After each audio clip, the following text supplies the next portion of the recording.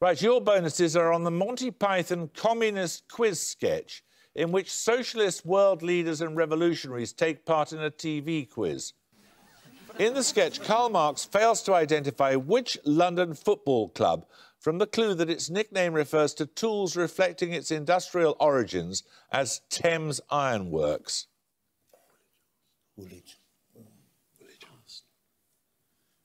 Arsenal. No, it's West Ham, the Hammers. Oh, dear. Secondly, Che Guevara fails to answer a trick question about which Midlands football team. They hadn't won the FA Cup at the time the sketch was first performed, but they did so in 1987, beating Tottenham 3-2.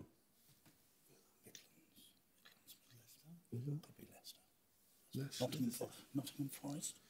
Nottingham Forest. No, it's Coventry City. And finally, Marx also fails to win some lounge furniture when he's unable to identify which Midlands club.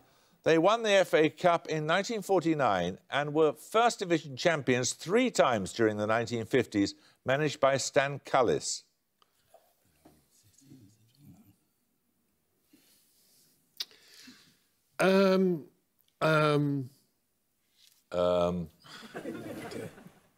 Port Stanley.